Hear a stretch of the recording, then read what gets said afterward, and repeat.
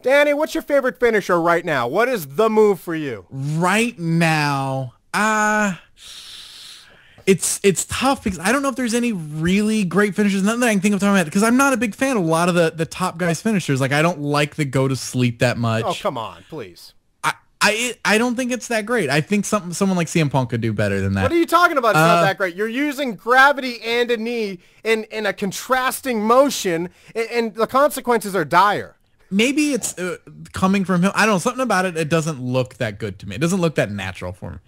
I'm not a fan of the label lock, even though I give it more credibility than Danny, please, the I crossface. didn't know we were going to turn into a elitist internet guy all of a sudden. I'm just asking what you like, not all the things you hate, which is apparently everything about the product right now. Danny likes Zack Ryder's move. He forgets what it is right now, but the show's great. But ever since it went to the WWE YouTube, it's not quite as funny, right? That's definitely true. I liked his earlier work better. I'm a big fan of, and this is going to be internet guy. I'm a big fan of when the Lion Tamer when it happens, like when the Walls of Jericho is actually Lion. It's something because we've been monitoring it this year to see how many times it would happen. So in the few times that it happens, I get more excited than I would any other time for that. Danny, you've changed. Danny, best finisher right now, Cobra, by a mile. It's got the setup. It's got a color. How many finishers have a color? And Danny, right in the face. How can you even deny it?